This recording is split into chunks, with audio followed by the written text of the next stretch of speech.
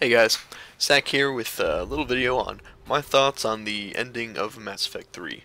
As I was streaming Mass Effect a little while ago, a lot of people were asking me kind of, what my thoughts were on the ending, what I thought could have been done better, what I liked about it, what I didn't like about it, stuff like that. So I thought I would just kind of put this in a video for you guys, um, you know, kind of show my personal perspective on everything that went down with the Mass Effect 3 ending. And so here it goes. Mass Effect 3 kind of went in a direction that I feel like they only went in because they were rushed. Through the game, they were kind of building upon this whole dark energy, dark matter type thing. With the sun that was, superheating when it shouldn't have been.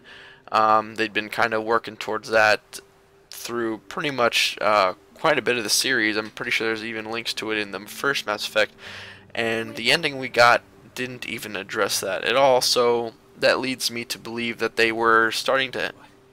had to deviate from the path, mostly due to probably time constraints or budget. So, I mean, you got the whole story with, Tali, where you find her on the planet with the superheated sun, and that basically means nothing in the grand scheme of things, except finding Tali, considering the ending that they have. So, what I think is that they had, either a budget and they didn't have enough money to kind of, fully flesh out that storyline, or they had time constraints in which they didn't feel they could do that kind of a storyline justice. So what they gave us was Starchild, and Starchild is the AI, the catalyst, who is basically lives in the Citadel. Really no extrapolation on him whatsoever, except that he was put there to solve a problem, and that problem is that synthetics will rebel against organics. And that's pretty much one of the first things he says. He says synthetics will always rebel against organics, which is already a problem within the story because of the fact that it's proven wrong through this game, this exact game. You do it. You can have the Geth and the Quarians work together, and that's basically a huge part of the game, a huge plot arc. And so you can get synthetics and organics working together, and they work fine. Also, it's also proven wrong, as you find out through this game, that synthetics did not rebel against their creators. Geth only wanted to help their creators, the Quarians. The Quarians attacked them and tried to exterminate them, so the Geth fought back in self-defense, drove them from the planet, just so they could live peacefully. So already we have, conflicts right here with the story. Is Starchild is already saying incorrect things that have been proven wrong already. Now, Starchild then gives Shepard the option to basically choose the future of the Reapers in the galaxy. And he says this is because Shepard making it to the Catalyst, making it to himself, has altered the variables and says he can't actually do anything on his own, and that Shepard has to do it. To me, this is a problem because what the hell is the point of the AI if he can't actually do anything, right? It relies on Shepard, and why would he want Shepard to make these decisions? It feels like, to me, it would go against his inner programming to ever allow that decision upon the things he's supposed to be making decisions of. So that really bugs me there. The whole concept of Starchild really bugged me throughout the ending here. Once I got it, I was just kind of going like, what the fuck? Like, what's going on here? And I really feel they could have done something really great with the dark energy plot. That could have been a much more satisfying ending to Mass Effect. So, now when we go on to the actual endings themselves, there's like 5 or 4 you can do. There is the Control, where you control the Reapers. There is Destroy, where you send an energy wave and destroy the Reapers. There is Synthesize, where you merge your DNA with all synthetic life. And then there is the Do Nothing, the Bitch Shepherd plotline, where you just kind of shoot the guy, and then the Reapers just go back to ground zero and keep going on with the invasion. So let's go through them one by one, and I'll kind of tell you what I think about each one. It's pretty negative. I don't really like the ending of this game whatsoever. It kind of turned a 10 out of a 10 game to an 8 out of 10 for me. The actual game itself is fantastic, but once you get to this point, kind of realize that it just kind of shits on the rest of the work. So, first one I'll talk about is control ending. Now, the problem I have with the control ending is that it doesn't really make any sense to me. So Shepard puts his hands on the little lightning sticks in the catalyst, or on the Citadel there, and somehow his body, or his is eradicated and his consciousness is uploaded to the Reapers, and somehow Shepard's consciousness remains intact and controls the Reapers. So, I mean, is his consciousness forever floating around in subspace? Is it, like, uploaded directly into the Reaper's code? Is he, you know, uploaded into a single Reaper that has, you know, priority over the others? It's not really extrapolated upon. It doesn't really make sense. It's just kind of like, hold these sticks and you control the Reapers. Like, it doesn't really give you any kind of information on, you know, what's going on in the background there, which I don't really like. I feel like in a game like this, you should at least have a little kind of explanation as to what's going on. So that doesn't really make sense to me, just because I can't really envision Shepard's consciousness just floating around in space, controlling the Reapers.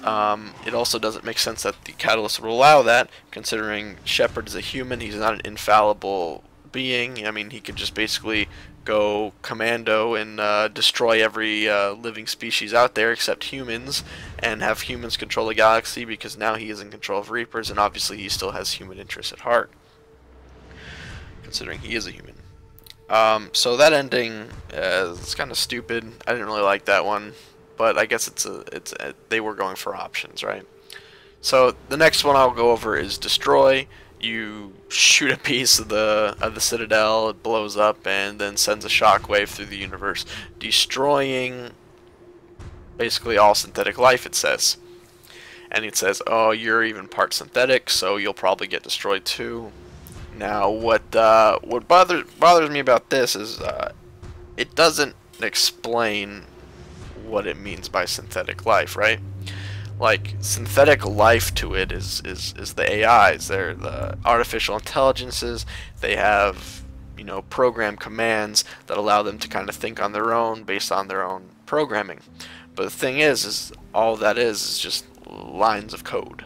I mean, that's all an AI is they start off as a VI, is just a bunch of lines of code that tells it, you know, what to do. It has certain parameters and all that, and eventually they can start altering their own code to fit certain situations. That's an AI.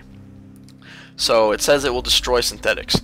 Now, when it says that Shepard is part synthetic, now he's kind of expanded the definition of synthetic life to basically just pieces of metal.